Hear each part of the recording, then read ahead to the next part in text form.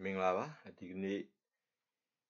A.V.A. Chapter-13 Modern Physics Kanga Tingaza Mato Lesson 3 go Form of Chibare already Lesson 3 a by Magaro Patama Uzo Edison Jotiamu Edison Effect go Shimbiazama Chibare Arabino Tam unit emission Apu electron Chapter-13 being a vacuum diode Liane diode Jao Arabi triode being not divine at the sign legendမှာပါတယ် test မှာပါတယ် legend ပုံစံများကိုရှင်းပြသွားမှာဖြစ်ပါတယ်အဲ့တော့ပထမဦးဆုံးဒီမှာ lesson 3မှာ Edison ရဲ့ effect ကိုသွားမှာဖြစ်ပါတယ်အဲ့တော့ Edison effect ကဘာကိုတွေးခဲ့တယ်လဲဆိုတော့ Edison ဆိုတဲ့ပုဂ္ဂိုလ်ကြီးကဒါနာမည်ကျော်လျှက်စစ်မီဒီကိုတီထွင်ခဲ့တဲ့ပုဂ္ဂိုလ်ကြီးပဲဖြစ်ပါတယ်အဲ့တော့သူကဘာကိုတွေးခဲ့လဲဆိုလျှက်စစ်မီကိုတီထွင်ပြီးတဲ့နောက်မှာအရင်ယူဘဗေဒမှာသိခဲ့တဲ့အသိပညာတစ်ခုဖြစ်တဲ့ current စီးဆင်းမှုသည် conductor တွေကိုစီးတယ်ဆိုတဲ့အချက်အဲ့ဒီအချက်ကနေအသစ်ဖြစ်တဲ့ conductor မပါဘဲနဲ့ non conductor current တစ်ခုကိုစတင်တွေ့ရှိခဲ့ခြင်းပဲဖြစ်ပါတယ်အဲ့ဒီဖြစ်ရပ်ကို Edison effect လို့ခေါ်မှာဖြစ်ပါတယ်အဲ့တော့ဒီ Edison ကသူ့ရဲ့လျှက်စစ်မီလုံးကိုတီထွင်ပြီးတဲ့နောက်မှာသူကဆက်လက်ပြီးတော့ဒီလျှက်စစ်မီလုံးလေးအပေါ်မှာအပေါက်ဖောက်ပြီး plate ပြားတစ်ခုတက်ပြီးတော့သူကစမ်းသပ်မှုတစ်ခုလုပ်ခဲ့ပါတယ်အဲ့လိုစမ်းသပ်မှုလုပ်တဲ့အခါမှာထူးခြားတာဘာကိုတွေ့ရလဲဆိုလို့ရှိရင် conductor မရှိဘဲနဲ့လျှက်စစ်များသည်တနေရာမှတနေရာသို့ရွေ့ရှားသွားခြင်း current စီးခြင်းကိုစတင်တွေ့ရှိခဲ့တာဖြစ်ပါတယ်အဲ့တော့ဒီအကြောင်းကိုသင်ယူစာအုပ်က Edison's effect ဆိုပြီးတော့သင်ကြားသွားမှာဖြစ်ပါတယ်အဲ့တော့ Edison ကသူ့ရဲ့ experiment မှာလုပ်ခဲ့တဲ့ပစ္စည်းကိရိယာတွေရဲ့ arrangement အထားစုကိုပုံမှာဖော်ပြထားတာဖြစ်ပါတယ် The arrangement of Edison experiments is shown in the figure Edison လက်စွပ်စမ်းသပ်ချက်ပုံတိုင်းဖြစ်စီလို့ပြောတာဖြစ်ပါတယ်အဲ့တော့ Edison ကသူထွင်ခဲ့တဲ့ဒါလျှက်စစ်မီးသီးလေးပါလျှက်စစ်မီးသီးလေးကိုသူက current စီးမယ်ဆိုရင်ဒီမီးသီးလေးကလင်းလာမှာဖြစ်ပါတယ်အဲ့တော့ဒါလေးကဒီမှာသူ့ကို current စီးနိုင်မှုအတွက် battery ကိုတစ်လုံးနဲ့အခုလိုမီးသီးလေးကိုဆက်လိုက်ပါတယ်အဲ့လိုဆက်လိုက်တယ်ဆိုရင်ဒါကဒီနေရာမှာအထီကတော့ဒါ Edison ရဲ့မူလတီထွင်မှုပဲဖြစ်ပါတယ်အဲ့တော့ဒီမှာဒီ current စီးတဲ့အခါမှာမီးလုံးထဲမှာရှိတဲ့ filament လို့ပြောတဲ့ဒီနမ်းမြင်မီးစာလေးမှာ current စီးတဲ့အခါမှာဒီနမ်းမြင်လေးကပူလာပြီးတော့နောက်အလင်းအောင်ထွက်လာတာဖြစ်ပါတယ်ဒါပေမဲ့ Edison ကဒီမှာပဲရပ်မနေခဲ့ပါဘူးသူကဘာလုပ်တယ်လဲဆိုလို့ရှိရင်အဲ့ဒီမီးသီးလေးရဲ့အပေါ်မှာသူက small metal plate အပေါက်လေးဖောက်ပြီးသတ္တုပြားလေးတစ်ခုထည့်ပါတယ်ထည့်ပြီးတော့မှအဲ့သတ္တုပြားလေးကလာတဲ့ဒီဝါယာကို galvanometer တစ်ခုနဲ့ချိတ်ဆက်ပြီးတော့ဒီ galvanometer ရဲ့နောက်အစတစသူ့ကိုအခုပုံမှာပြသလို battery အိုးရဲ့အပေါင်းမှုနဲ့ဆက်ကြည့်ပါတယ်အဲ့ဒီအချိန်မှာဘာတွေ့ရတယ်လဲဆိုရင်အခုလိုဒီ battery အိုးရဲ့အပေါင်းနဲ့ဆက်ထားတဲ့အချိန်မှာဒီ small metal plate မှာသူကအပေါင်းကလာတာဖြစ်တဲ့အတွက်ကြောင့်သူက positive potential ရှိနေမှာဖြစ်ပါတယ်အဲ့ဒီလို positive potential ရှိနေတဲ့အချိန်မှာဒီ galvanometer လေးထဲမှာ small current စီးတာကိုသူကအခုပုံမှာပြတဲ့အတိုင်း current ငယ်လေးသေးငယ်တဲ့ current လေးစီးတာကိုတွေ့ရှိခဲ့ရတာဖြစ်ပါတယ်အဲ့ဒီတွေ့ရှိချက်ကိုဒီမှာ he found that a small current flowed through the galvanometer when the metal plate was connected to the positive terminals of the battery အဲ့သူဘာတွေ့လဲဆိုရင်ဒီအပေါ်မှာရှိတဲ့ဒီ metal plate လေးကိုသူကဘာနဲ့ဆက်တဲ့အချိန်မှာလို့ဆိုရင် battery အိုးရဲ့အပေါင်းကလာတဲ့ဝါကြိုးနဲ့ဆက်ထားတဲ့အချိန်မှာသူက galvanometer ထဲမှာသေးငယ်တဲ့ current small current တစ်ခုစီးတာကိုတွေ့ခဲ့ရပါတယ်ဒါပေမဲ့ထူးခြားတာကဘာလဲဆိုလို့ရှိရင်ဒီအချိန်မှာဒီ metal plate ကဒီ battery အိုးရဲ့အနှုတ်တစ်ဖက်ဖြစ်တဲ့ဒီနဲ့ဆက်ထားတဲ့အောက်မှာဒီမီးသီးထဲမှာရှိနေတဲ့ filament လို့ပြောတဲ့မီးစာနဲ့ထိခြင်းမရှိပါဘူးအဲ့တော့ဒီ filament negative terminal ရောက်နေတဲ့နေရာနဲ့အပေါ်က metal plate positive terminal ရှိတဲ့နေရာကြားထဲမှာ evacuated glass bar ဖန်သီးထဲမှာဘာမှမရှိတဲ့နေရာပဲဖြစ်ပါတယ်အဲ့တော့သူကဒီဖန်သီးရာသူက evacuated glass bar ပါသူထဲမှာလေမရှိပါဘူးအဲ့တော့ဘာတော့ရှိနိုင်တယ်ဆိုရင်သူက inner gas တစ်မျိုးတော့ရှိနိုင်ပါအဲ့တော့ဒီထဲမှာသူကဘာမှမရှိတဲ့အထဲကိုဒီ current ကဒီဘဲကနေဘဲစီးသလဲအပေါင်းကနေအောက်ကိုစီးသွားဖို့ဆိုတာဂျားထဲမှာဘာမှမရှိပါဘူးမရှိဘဲနဲ့ current စီးနေတာကို galvanometer မှာရှိတဲ့ pointer လေးလဲသွားခြင်းဖြင့်သူကသိရှိလိုက်ပါတယ်ဒါ သူ့အတွက်ထူးခြားတဲ့အချက်ပဲဖြစ်ပါတယ်ဒါပေမဲ့သူကဒီ galvanometer ကိုခုဒုတိယပုံမှာကြည့်ခုပုံမှာကြည့်ရင်သူကဒီအပေါင်းငုတ်ကဆက်ထားနေအနှုတ်ငုတ်နဲ့ပြန်ဆက်လိုက်ပါတယ်အဲ့လိုဆက်လိုက်တဲ့အချိန်မှာတော့ galvanometer မှာဒီ pointer လေးက0မှာပဲပြန်လဲညွှန်ပြနေတာကိုတွေ့ရမှာဖြစ်ပါတယ်ဒါဟာသူတွေ့ရှိတဲ့နောက်တစ်ခုပါ however there was no current when the metal plate was connected to the negative terminals of the battery battery O ရဲ့အနှုတ်ငုတ်နဲ့ဆက်တဲ့အချိန်မှာတော့ current မစီးပါဘူးအဲ့တော့သူတွေ့တာလေးကဒီအနှုတ်နဲ့ဆက်တဲ့အချိန်မှာ current မစီးတာပြဿနာမရှိပါဘူးဘာဖြစ်လို့လဲဆိုလို့ရှိရင်ဒီ metal plate နဲ့အောက်က filament ကြားထဲမှာ continuity ဆက်သွယ်မှုမရှိပါဘူးသို့သောပြဿနာဖြစ်တာကဒီအပေါင်းနဲ့ဒီမှာရှိတဲ့ပုံကိုပြန်ကြည့်မယ်ဆိုရင်အခုလိုအပေါင်းငုတ်နဲ့ဆက်ထားတဲ့အချိန်မှာ current စီးနေတာကပြဿနာပါပဲအဲ့တော့အရင်တုန်းကရှေးရိုးယူပဗေဒတုန်းကသိထားတာက current စီးဖို့ဆိုရင်သူက conductor ရှိရတယ် current ဖြတ်စီးနိုင်တယ်အဲ့ဒီ conductor ရဲ့အစွန်းတစ်ဖက်မှာ potential ခြားနာခြင်းရှိရတယ်လို့ပြောပါတယ်အခုဒီမှာကြည့်မယ်ဆိုလို့ရှိရင် metal plate နဲ့ battery ကိုအနှုတ်ဘက်ကလာတဲ့ဒီ negative terminals သူကြားထဲမှာဘာဆက်သွယ်မှုမှာ conductor မရှိပါဘူးအဲ့တော့ conductor မရှိဘဲနဲ့စီးနေတဲ့ current တွေတခုကိုဒါ Edison ကစတင်တွေ့ရှိခဲ့တာဖြစ်ပါတယ်အဲ့တော့ဒီတွေ့ရှိချက်ဟာဒါ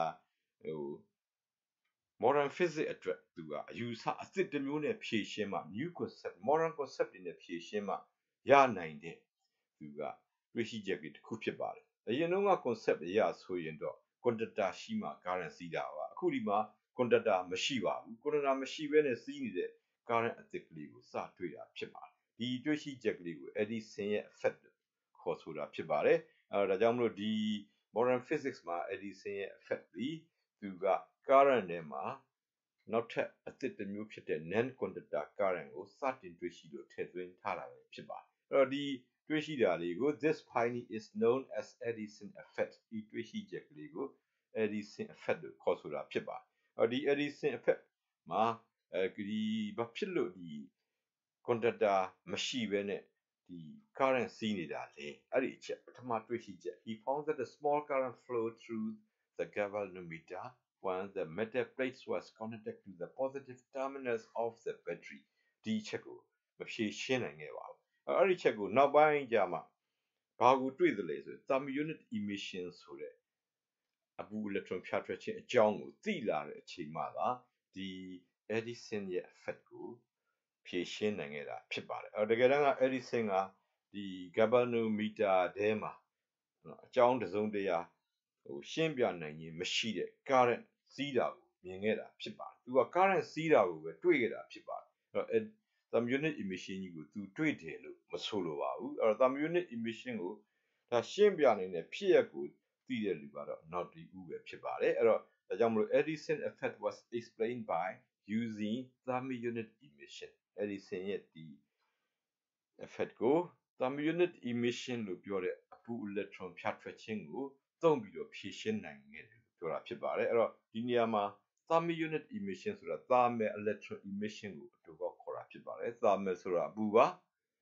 electron ကတော့ electron ပါပဲ emission ဆိုတာထုတ်ဖြာထွက်မှုထုတ်လွှတ်မှုဖြစ်ပါတယ်ဒါကြောင့် thermoionic emission ကိုအပူ electron ဖြာထွက်ခြင်းလို့ခေါ်ဆိုမှာဖြစ်ပါတယ်Edison effect အနေနဲ့ကတော့ဒီပုံလေးကိုမှန်ကန်စွာရေးဆက်နိုင်မှုလိုပါတယ်နောက်သူ့ရဲ့တွေ့ရှိချက်နှစ်ချက်ဘာကိုတွေ့ထားသလဲဆိုရင်သူက plate ကို positive အပေါင်းငုံနဲ့ battery O ရဲ့ positive terminal နဲ့ဆက်လိုက်တဲ့အချိန်မှာ galvanometer ထဲမှာ small current သေးငယ်တဲ့ current တစ်ခုစီးတယ်ဆိုတာနောက်ပြီးတော့အဲ့ဒီ plate ကိုအပေါင်းနဲ့မဟုတ်ဘဲနဲ့နှုတ်နဲ့သွားဆက်လိုက်တဲ့အချိန်အခုဒီမှာပြတဲ့အချိန်မှာဒီအချိန်မှာတော့ current မစီးပါဘူး current however there was no current when the metal plate was connected to the negative terminals of the battery ဒီတွေ့ရှိချက်ကလေးနှစ်ချက်ကိုရေးနိုင်မှုလိုပါတယ်ဒီနှစ်ချက်ကိုမှဘာလို့ခေါ်တာလဲဆို Edison effect ပါနောက်တစ်ချက်ကတော့သိထားမယ့်ချက်ကလေးတစ်ခုက Edison effect ကိုဘာသုံးပြီးဖြည့်ရှင်းနိုင်သလဲဆိုရင် using thermoionic emission ကိုသုံးပြီးတော့ဖြည့်ရှင်းနိုင်ခဲ့တာဖြစ်ပါတယ်အဲ့ဒါဆိုရင် thermoionic emission ဆိုတာကိုဆက်သွားပါဖြစ်ပါတယ်အပူ electron ဖြာထွက်ခြင်း emit လုပ်တယ်လို့ပြောတာဖြစ်ပါတယ် electron တွေထုတ်လွှတ်လိုက်တာပါ emit ပါသို့တော်သူကသာမန်အခြေအနေမှာထုတ်လွှတ်တာမဟုတ်ပါဘူးသူဟာပူတဲ့အချိန်မှာပူလာတဲ့အချိန်မှာသူက electron တွေထွက်တာဖြစ်ပါတယ်ဒါလေးကို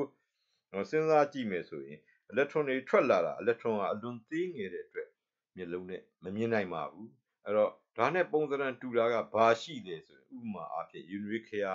unit အိုးတည်တဲ့အချိန်ပဲဖြစ်ပါ unit အိုးတည်တယ်ဆိုရင်အိုးထဲမှာရှိတဲ့ရေများသည်ပူးလာမှာမိဘဝပူကြောင့်ပူးလာမှာဖြစ်ပါတယ်အဲ့လိုပူးလာတဲ့အချိန်မှာသူကဘာဖြစ်သလဲဆိုရင်ဒီရေထဲမှာရှိတဲ့ water molecule တွေကစွန့်ရင်ရပါတယ်အဲ့အချိန်မှာရေက convection စဖြစ်ပါဟောဒါ convection ဆိုတာကို chapter 3မှာ transfer of heat မှာလည်းသင်ကြားခဲ့ပြီးသားဖြစ်ပါအဲ့တော့ဒီရေတွေကရွေရှားလာမှာဖြစ်ပါအဲ့ဒီအချိန်မှာသူကအပူချိန်ကဆက်လက်ပြီးတိုးလာတဲ့အချိန်မှာဒီရွေရှားမှုကမြန်ဆန်လာပါမယ်အဲ့တော့သူကအပူချိန်ကဆက်ပြီးမြင့်သွားမယ်ဆိုရင်တော့ဒီရေထဲမှာရှိတဲ့ molecule များရဲ့ရွေရှားမှုသည်ပိုမြန်လာပြီးလုံလောက်တဲ့စွမ်းအင်ရတဲ့အခါမှာရေမျက်နှာပြင်ကနေလွတ်ထွက်ပြီးအပေါ်ကိုရေနွေးငွေများအဖြစ်ထွက်လာမှာဖြစ်ပါတယ်အဲ့ဒီရေနွေးငွေ steam တွေကလည်းတကယ်တမ်းကတော့ H2O water molecule တွေပဲဖြစ်ပါတယ်သူတို့ဒီရေမျက်နှာပြင်ကနေသူက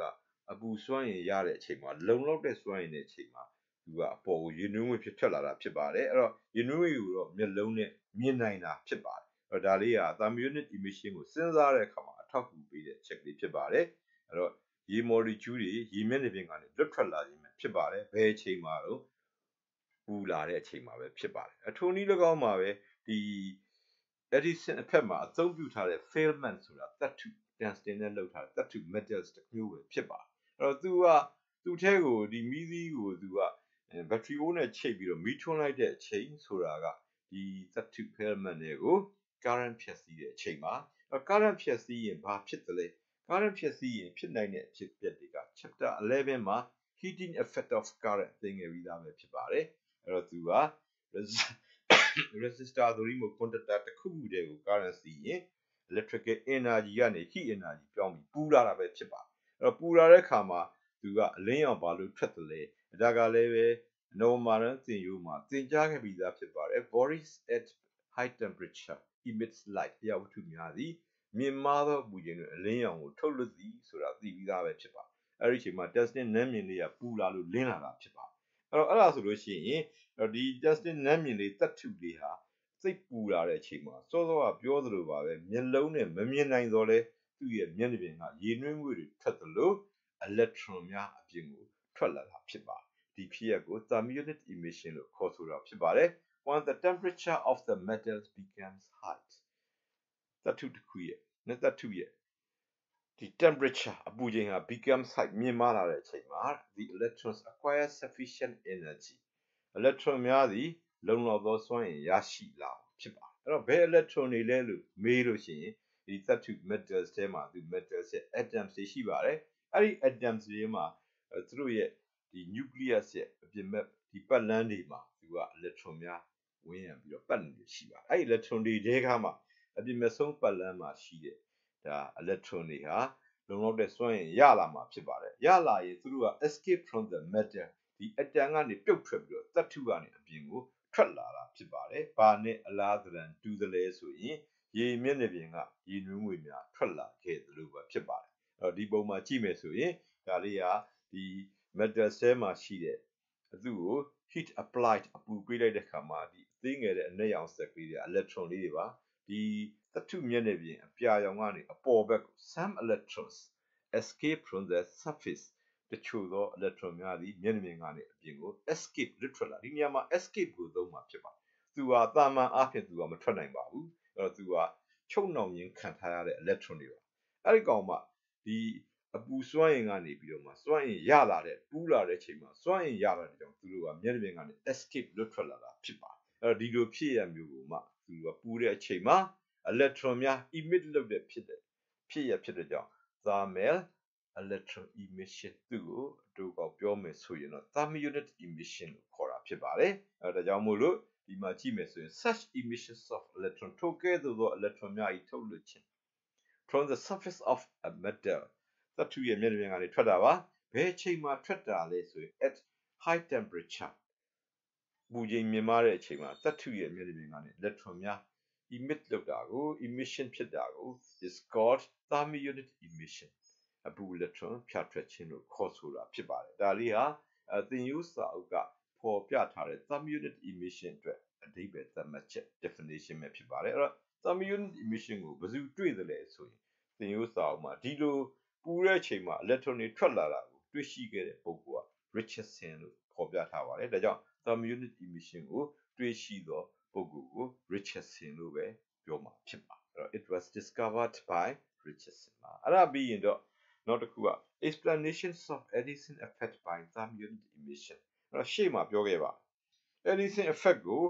ဘာကိုသုံးပြီးတော့ဖြည့်ရှင်းနိုင်တယ်ဆိုရင် thermal unit emission အပူ electron ဖြာထွက်ခြင်းကိုအသုံးပြုပြီးတော့ရှင်းပြနိုင်တယ်လို့ပြောခဲ့ပါတယ်အဲ့တော့ခုဒီမှာဒီ thermal unit emission ဆိုတာကိုသိသွားတဲ့အခါမှာ Edison effect ကိုရှင်းပြခြင်းပဲဖြစ်ပါအဲ့တော့ဒီမှာသူ့ကိုပြောမယ်ဆိုရင် Edison effect တုန်းကဒါ Edison ရဲ့ electric ပါပြည့်စင်မီဒီလေးပါအဲသူ့ကို battery ကိုတစ်လုံးနဲ့သူက connect လုပ်လိုက်မယ်ဆိုရင်တော့သူ့ထဲကို currency လို့သူက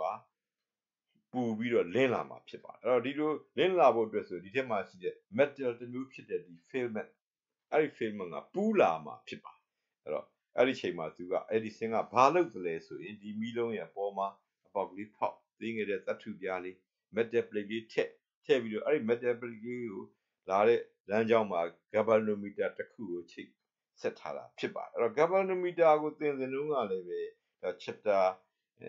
12မှာသင်ငယ်ဘူးပါအဲသူထဲမှာ coin ရှိပါတယ်သူထဲကို currency ရင် small currency ရဲ့အချိန်မှာဒီ galvanometer coin လေးက deflect လဲသွားတယ်ဆိုပြီးသင်ခဲ့ပါအဲ့ဒီထဲမှာတကယ်လို့သာ current မစီးရင်ဒီ galvanometer ရဲ့ထိပ်မှာတက်ထားတဲ့ဒီ pointer လေးက0ငကိုအမှတ်မှာရှိမှာဖြစ်ပါတယ်အကယ်၍ current စီးခဲ့မယ်ဆိုရင်တော့သူက0 point ကနေ deflect ဖြစ်ပြီးတော့လဲသွားပါလိမ့်မယ်အဲ့တော့ဒီ pointer လေးလှုပ်ရှားသွားတာကိုတွေ့ရမယ်ဆိုရင်ဒီ plate ကနေလာတဲ့လမ်းကြောင်းတစ်လျှောက်မှာ current စီးတယ်ဆိုတာကိုသိရှိနိုင်မှာဖြစ်ပါတယ်အဲ့တော့အခုလိုသူက Edison ကဒီသူ့ရဲ့ experiment ကိုစီစဉ်ထားတဲ့အခါမှာ due to the thermal unit emission thermal unit emission အရာ thermal unit emission ကိုခုသိပါပြီ the filament ဆိုတာဒီမီးသီးထဲမှာပါတဲ့သတ္တုနဲ့လုပ်ထားတဲ့မီးစာလေးဖြစ်ပါတယ် filament liberates electrons သူကဘာတွေထုတ်လို့လဲဆိုတော့ electron တွေကိုထုတ်ပါတယ်အဲ့တော့ when it is at high temperature အဲ့တော့ဒီအချိန်မှာသူက battery အိုးနဲ့ဆက်လိုက်ရင် current စီးပါမယ် current စီးတော့အခါမှာ heat effect of current အရာဒီ filament သတ္တုလေးဟာသူကပူးလာမှာဖြစ်ပါတယ်အဲ့လိုပူးလာတဲ့အချိန်မှာရှေ့မှာသင်ကြားခဲ့တဲ့ thermal unit emission အရာဒီသတ္တုကပူးလာတဲ့အချိန်မှာ electron တွေကစွမ်းအင်ရပြီးလွတ်ထွက်တယ်လို့ပြောပါတယ်ဒါကြောင့်မလို့ဒီ filament ကခုပုံမှာပြတဲ့အတိုင်း filament ကနေအခုလို electron လေးတွေထွက်လာမှာဖြစ်ပါတယ်ဒီ electron လေးတွေထွက်လာတဲ့အချိန်မှာခုပုံမှာပြတဲ့အတိုင်းဒီ plate ပြားဟာ battery အိုးရဲ့အပေါင်းနဲ့ချိတ်ထားမယ်ဆိုရင် plate ပြားထိပ်မှာရှိတဲ့ potential သည် positive potential ပဲဖြစ်ပါလိမ့်ဒီ metal plate မှာဖြစ်ပေါ်နေတဲ့ potential ဒီအပေါင်းမှာအဲ့တော့သူကအပေါင်းဆိုရင်ဒီထွက်လာတဲ့ electron လေးတွေက electron အားလုံးသိပြီးသားဖြစ်တဲ့အတွက်သူက negatively charged particle အနှုတ်လျက်ဆောင်တဲ့လျှက်စစ်များဖြစ်ပါဒီအနှုတ်အပေါ်က plate ပြားမှာအပေါင်းရှိပြီးတော့ဒီ electron တွေမှာအနှုတ်ရှိတယ်ဆိုရင်ဒီနှစ်ခုကြားမှာဖြစ်ပေါ်နေတဲ့ electric force က nature of electric force မှာသင်ငယ်ပြီးသားဖြစ်ပါတယ်သူတို့ဟာမျိုးမတူသောလျှက်စစ်များ unlike charges များဖြစ်တဲ့ကြောင့် attract ဆွဲငင်မှာဖြစ်ပါတယ်အဲ့လိုဆွဲငင်တဲ့အခါမှာဆွဲငင်ခြင်းခံရတဲ့ electron လေးတို့ကဒီ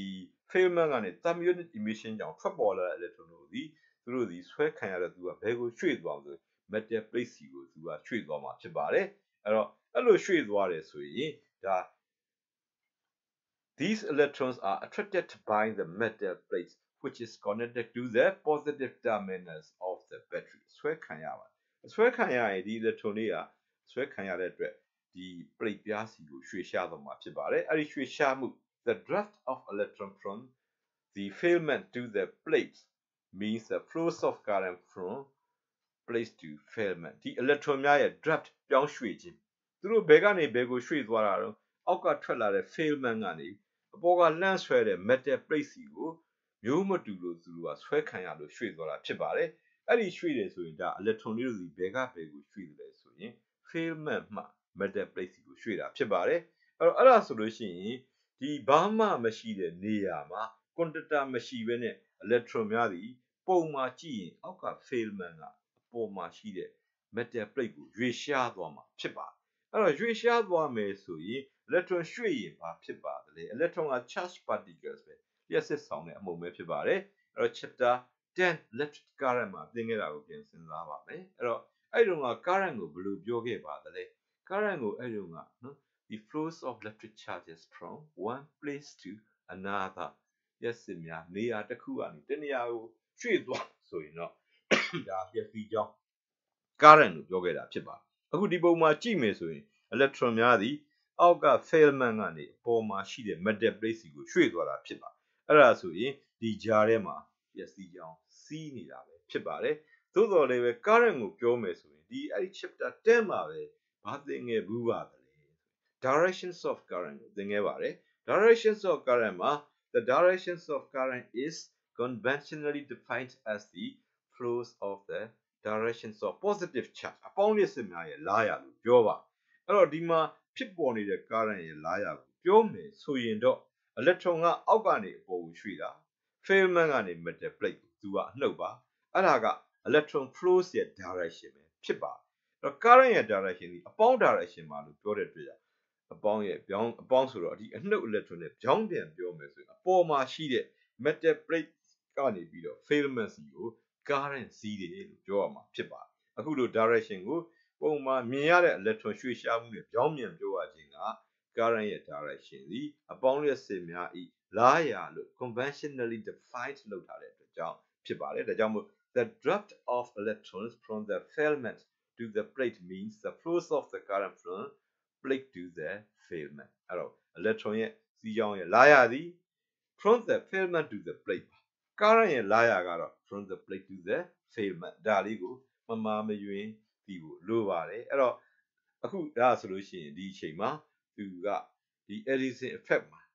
သူကဘာကိုသုံးပြီးတော့ဒါရှင်းပြနိုင်ပြီလဲဆိုရင် thermal emission ကိုသုံးပြီးရှင်းပြနိုင်ပါတယ် Edison effect မှာတွေးရှိမှုနောက်တစ်ခုရှိပါသေးတယ်သူကဒီ galvanometer ကိုအပေါင်းနဲ့မဆက်ဖဲနဲ့ဒီ plate ပြားကိုပေါ့နော်အပေါင်းနဲ့မဆက်ဖဲနဲ့ battery ရဲ့အနှုတ်နဲ့ဆက် no current ကိုပြောပါအကယ်၍သာဒီ negative terminal နဲ့ဆက်လိုက်မယ်ဆိုရင် plate ပြားရဲ့ထိပ်မှာဖြစ်ပေါ်လာမဲ့ potential သည် negative potential အနှုတ်ဖြစ်ပါတယ်အဲ့တော့အောက်ကဒီ thermal emission ကြောင့် filament ကထွက်လာတဲ့ electron ကလည်းအနှုတ်ပါအပေါ်မှာရှိတဲ့ plate ပြားမှာရှိတာလည်းအနှုတ်ပါအဲ့ဒါဆိုရင်သူက like charges repel အပေါ်မှာရှိတဲ့ potential ကထွက်လာတဲ့ electron များကိုပြန်ပြီးတော့တွန်းထားမှာဖြစ်တဲ့ electron များသည်အပေါ်သို့ရွေ့ရှားလာနိုင်ရင်မရှိပါဘူးလျှက်စစ်တွေမရွေ့ရင်တော့ current ဆိုတာမဖြစ်ပါဘူးဒါကြောင့်မို့လို့ဒီအနှုတ်နဲ့ဆက်တဲ့အချိန်မှာ galvanometer ထဲမှာ current စီးတာကိုမတွေ့ရပါဘူးအပေါင်းနဲ့ဆက်တဲ့အချိန်မှာပဲစီးတာကိုတွေ့ရတာဖြစ်ပါတယ်အဲ့တော့ဒီမှာကြည့်လို့ရှိရင်အခုပုံမှာကြည့်မယ်ဆို electron လေးဟာ electron draft electron ရဲ့ရွေ့ရှားမှုသူက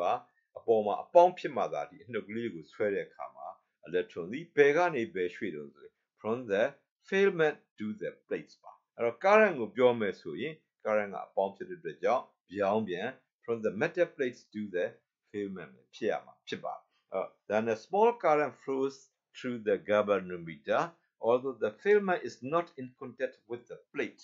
အဲ့တော့ဒီအချိန်မှာအဲ့တော့ galvanometer ထဲမှာ current တွေစီးတာတွေ့ရမှာဖြစ်ပါတယ်အဲ့တော့ဒီလိုစီးဖို့ဆိုလို့ရှိရင်သူကဒီ metal plate နဲ့ဒီ filament မှာ contact လုံးဝမရှိပါဘူးမရှိဘဲနဲ့ဒါ contactor မရှိဘဲနဲ့စီးဆင်းနေတဲ့ current တစ်ခုကိုဒါစတင်တွေ့ရှိပြီးတော့သူ့ကို thermal emission ကိုအသုံးပြုပြီးတော့ရှင်းပြနိုင်ခဲ့တဲ့အကြောင်းပဲဖြစ်ပါတယ်အဲ့တော့ဒါတွေပြီးပြီဆိုရင်တော့အဲ့တော့ဆက်ပြီးတော့နည်းနည်းလေးစဉ်းစားကြည့်ပါအဲ့တော့ Edison ကဘာတွေးခဲ့တယ်ဆိုလို့ရှိရင်ဒီ thermal emission နဲ့ရှင်းပြလို့ရတဲ့ small current တွေစီးတာကိုတွေ့ခဲ့ပါတယ်အဲ့တော့အဲ့ဒီချက်ကိုပြန်စဉ်းစားပါမယ် Edison found that a small current flowed through the galvanometer when the metal plate was connected to the positive terminals of the batteryအိုးရဲ့အပေါင်းကုန်းနဲ့ဒီ plate ကိုဆက်တဲ့ချိန်မှာcurrent သိငယ်တဲ့ current ကြီးစီးနေတာကိုတွေ့ကြရတာဖြစ်ပါတယ်အဲ့တော့ဒါကတော့အဲ့တော့ဒီသိငယ်တဲ့ current လေးကိုနောက်ပိုင်းမှာသူကြီးမားအောင်ကြိုးစားခဲ့တာဖြစ်ပါတယ် small current လေးငယ်တော့ကြောင့်သူ့ကို current ကြီးရအောင်ဘယ်လိုလုပ်ရင်ဖြစ်မလဲအဲ့တော့ small current ကနေ large current ရဖို့အတွက် current ကိုများအောင်ကြိုးစားခဲ့ပါ current များခြင်းနဲ့ဆိုရင်ဘယ်လိုလုပ်မလဲအဲ့တော့ definition အရ current ဆိုတာက I is equal to U by T ပဲဖြစ်ပါတယ်အဲ့တော့ဒီ formula အရစဉ်းစားမယ်ဆိုရင် current I များဖို့ဆိုရင် I သည် နံပါတ်1ချက်က charge ကျူများရင်များမှာပဲကျူနဲ့ဓာတ်ရိုက်ချိုးတူပါတယ်ပြီးရင်အောက်က time t နည်းသွားမယ်ဆိုရင်လည်းပြောင်းပြန်ချိုးတူလို့ I ကကြီးလာမှာဖြစ်ပါတယ်အဲ့တော့ current များခြင်းတယ်ဆိုရင်ဒီ Edison ရဲ့မီးလုံးမှာကျူတွေ charge တွေများများထွက်အောင်လုပ်ရမယ်ဆိုတာက charge က electron တွေဖြစ်ပါတယ် electron တွေများများထွက်အောင်လုပ်ပါမယ်ပြီးရင်ထွက်လာတဲ့ electron တွေရဲ့ရွေ့ရှားမှုမြန်ဖို့လိုပါတယ် time t အဲ့ဒါဆိုရင်ဒီ large current ကိုရမှာဖြစ်ပါတယ်အဲ့လိုရဖို့အတွက်ဘာလုပ်ခဲ့တယ်လဲဒါ evacuated glass ပါဖန်သီးလေးပါသူ့ကိုပုံစံနည်းနည်းပြောင်းလိုက်ပါအဲ့တော့သူ့ထဲမှာဒါ heater လေးရှိပါတယ်ဒါ filament လေးအဲ့တော့ဒီကနေပူလို့ရှိရင် electron တွေထွက်ပါမယ်သို့သောဒီ filament ရဲ့ဘယ်ကနေထွက်တာတော့ဆို thermal emission ရသူက surface of the metal သတ္တုရဲ့မျက်နှာပြင်ကထွက်တာဖြစ်ပါတယ်အဲ့တော့အဲ့ဒီအချိန်မှာဒီဟာလေးကသိမြင်တဲ့မြန်ဂျိုလေးဖြစ်တဲ့အတွက်ကြောင့်သူကနေထွက်တာတဲ့ electron ကအရေးအတွက်နည်းမှာပဲဖြစ်ပါတယ်အဲ့တော့ electron အရေးအတွက်များအောင်ဘယ်လိုလုပ်မလဲအဲ့တော့ဒါလေးကိုသူက heating element အနေနဲ့အပူပေးဖို့အတွက်ဒီအဝါလေးကိုသုံးပါမယ်ပြီးရင်သူ့ရဲ့ဘေးနားမှာပတ်ပြီးတော့ electron emission rate များတဲ့သတ္တုတစ်မျိုးနဲ့သူက area ကြီးမားတဲ့ metal cylinder တစ်ခုကိုလုပ်လိုက်မှာဖြစ်ပါတယ်အဲ့တော့အဲ့လိုလုပ်လိုက်တယ်ဆိုလို့ရှိရင်ဒီမှာ heating element H ကနေ current လို့ပူလာတဲ့အခါမှာသူ့ဘေးမှာရှိတဲ့ဒီ metal cylinder သူက electron တွေအများကြီးထွက်လာမှာဖြစ်ပါတယ်အဲ့ဒါဆိုရင်အဲ့တော့ဒီကနေ charge ကျူများအောင်လုပ်နိုင်ပြီဖြစ်ပါတယ်အဲ့ဒါပြီးရင်သူတို့ကိုအပေါ်ကနေ Edison မီးလုံးလိုပဲ plate ပြားလေးသေးသေးလေးနဲ့နှံ့ဆွဲမယ်အစားဒါတွေကိုမြန်များရအောင်သူ့ဘောကထပ်ပြီးတော့နောက်ထပ် cylinder metal cylinder တစ်ခုထပ်အုပ်လိုက်ပါဖြစ်ပါတယ်အဲ့ဒါဆိုလို့ရှိရင်ဒီအတွင်း metal cylinder ကထွက်လာသမျှ electron အရေးအတွက်များကိုအပေါ်ကနေပြီးတော့လွှမ်းခြုံထားတဲ့ဒုတိယ metal cylinder ကနေအချိန်တူအတွင်းမှာဖမ်းယူရရှိနိုင်တော့မှာဖြစ်ပါတယ်အဲ့ဒါဆိုလို့ရှိရင်အဲ့တော့ရှေ့မှာသင်ကြားခဲ့တဲ့ I is equal to QID ရဒီမီးလုံးလေးကိုအခုလိုပုံစံပြောင်းလိုက်တဲ့အချိန်မှာသူက large current ကိုရရှိလာမှာဖြစ်ပါတယ်အဲ့တော့ဒီ large current ကိုရရှိလာဖို့ဆိုရင်ပုံမှာကြည့်မယ်ဆိုရင်သူကဘာလုပ်ရသလဲဆိုရင်သူကဒီ plate ကိုသူကရှေ့မှာပြောခဲ့သလိုပါပဲ Edison found that a small current flowed through the galvanometer when the metal plate was connected to the positive terminal လို့ပြောတဲ့အတွက်ဒီ plate ကိုသင်္ကေတ P နဲ့ရေးထားတဲ့ကောင်ကိုသူကအပေါင်းပေးပါအဲ့တော့အပေါင်းပေးတယ်ဆိုရင်ဒီလျှက်ငုပ်ကလေးကို chemistry မှာလည်းသင်ပါတယ် positive ပေးတဲ့လျှက်ငုပ်တွေကို anode လို့ခေါ်တာဖြစ်ပါတယ်ဒါကြောင့်မို့လို့ဒီမှာရှိတဲ့ကောင်လေးကို plate ဆိုပြီးမို့ or anode ဒီလိုခေါ်မှာဖြစ်ပါတယ်အဲ့ဒါပြီးရင် electron ထုတ်ပေးတဲ့ပစ္စည်းဒီကက်သုတ်ပါအဲ့တော့သူက electron ထုတ်ပါလိမ့်သူက electron ထုတ်တယ်ဆိုရင်ထွက်လာတဲ့ electron တွေကဘယ်ကိုသွားမှာတော့သူကနေဝေးရဖြစ်တဲ့ plate ကိုသွားမှာဖြစ်ပါအဲ့လိုသွားနိုင်ဖို့အတွက် electron တွေကိုသူကတွန်းထုတ်မှာဖြစ်မှာပါအကယ်၍သာဒီကက်သုတ်ကို positive terminal ပေးမယ်ဆိုလို့ရှိရင်ဒီအပြားလေးကို positive terminal ပေးမယ်ဆိုရင်ထွက်လာတဲ့ electron တွေကိုပြန်ဆွဲထားအောင်မှာဖြစ်ပါအဲ့တော့သူတို့ကိုအဲ့လိုဆွဲမထားဘဲနဲ့ plate စီကိုသွားနိုင်ဖို့အတွက်သူ့ကိုအနှုတ် potential negative potential ပေးရမှာဖြစ်ပါဒါကြောင့်မို့လို့ဒီမှာရှိတဲ့အနှုတ် potential ပေးတဲ့ဆက်ငုပ်ကလေးပြက်စစ်နဲ့ဆက်သွယ်တဲ့ငုပ်ကလေးဖြစ်တဲ့အတွက်ကြောင့်သူ့ကိုဒီကက်သုတ်လို့ခေါ်မှာဖြစ်ပါတယ်ဒါကြောင့်မို့လို့ K ဆိုတာက negative ပါသူ့ကိုကက်သုတ်လို့ခေါ်မှာဖြစ်ပါတယ်သင်္ကေတတော့ K နဲ့ရေးတာဖြစ်ပါအဲ့ဒါဆိုရင်ဒီလိုမီးသီးလေးကို Edison ရဲ့မီးသီးလေးကိုcurrent သူအသစ်တွေ့ရှိခဲ့တဲ့ non conductor current တနည်းပြောရင် thermal unit current thermal unit emission ကြောင့်ဖြစ်တဲ့ current conductor မဖြစ်ဘဲနဲ့မပါဘဲနဲ့စီးဆင်းနေတဲ့ current ကိုကြီးမားအောင်လှုပ်ဆောင်မယ်ဆိုရင်အခုလိုလှုပ်လိုက်တာဖြစ်ပါအဲ့ဒီလိုလှုပ်လိုက်တဲ့အခါမှာဒီမှာသူက electrode တွေနှစ်ခုပါပါတယ် electrode တွေနှစ်ခုပါတဲ့ကြောင့်သူ့ကို two electrode ပါတယ်မီးသီးသို့ရင်းမို့ dielectrode electrode နှစ်ခုပါတယ်မီးလုံးလေးလို့ခေါ်မှာဖြစ်ပါတယ်အဲ့တော့ dielectrode ကိုမှဘာလို့ခေါ်မှာလဲဆိုအတူကောက် diode လို့ခေါ်တော့မှာဖြစ်ပါတယ်အဲ့တော့ဒီလိုပစ္စည်းလေးမျိုးကို diode လို့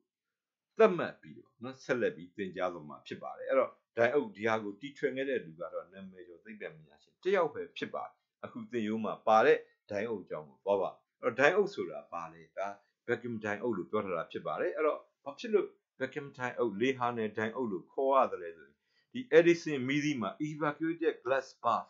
ဖန်သီးရာလေစုပ်ထုတ်ထားတယ်လို့ပြောတာဖြစ်ပါတယ်အဲ့ဒီကလာတဲ့ diode ပါနောက်ပိုင်းမှာဒီလို vacuum ဟုတ်တဲ့တခြားသောပစ္စည်းများနဲ့ပြောတဲ့ diode များလည်း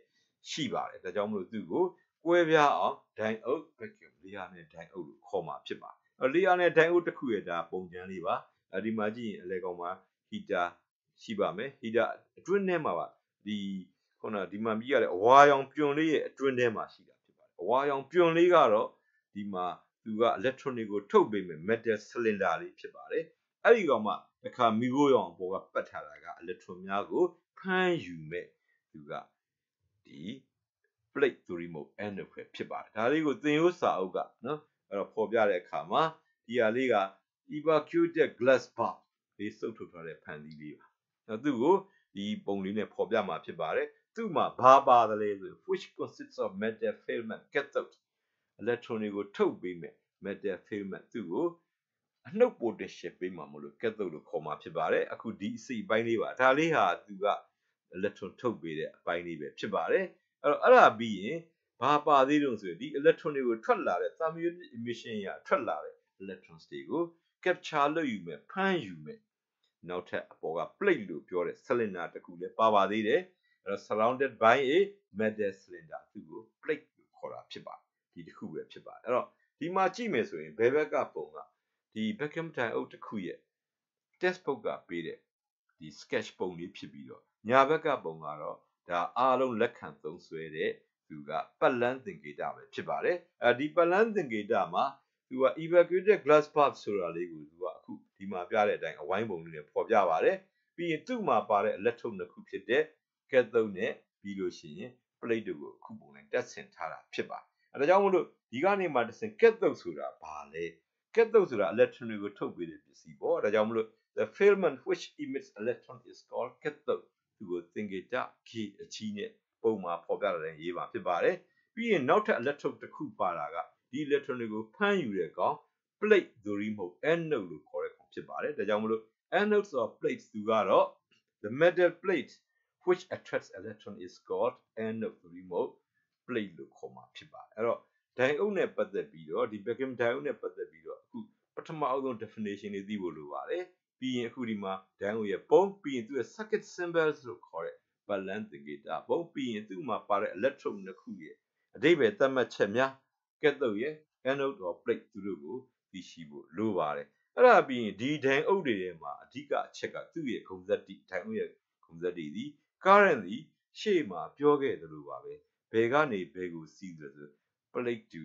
cathode ပဲစီးတာဖြစ်ပါတယ်ဒါကြောင့် in a diode the current flows in one direction only from anode to cathode cathode ကနေ anode ကိုစီးလို့မရဘူးလားမရပါဘူး cathode ကနေ anode ကိုစီးဖို့ဆိုရင် cathode ကိုအပေါင်းပေးပြီးတော့ plate ကိုအနှုတ်ပေးရမှာဖြစ်ပါတယ်အဲ့လိုပေးလိုက်တာနဲ့ဒီပြိုင်နဲ့တည်းဒီ electron တွေဟာဒီ cathode ကနေအပေါ်ကိုမတက်နိုင်တော့ပါဘူးဒီ vacuum ထဲမှာမီးစည်းထဲမှာဖြတ်မရွှေ့နိုင်ဘူးမရွှေ့နိုင်ဘူး current မစီးတော့ဘူးဖြစ်ပါတယ်ဒါကြောင့်မလို့သူ့ရဲ့ diode ရဲ့အဓိကဂုဏ်သတ္တိဒီ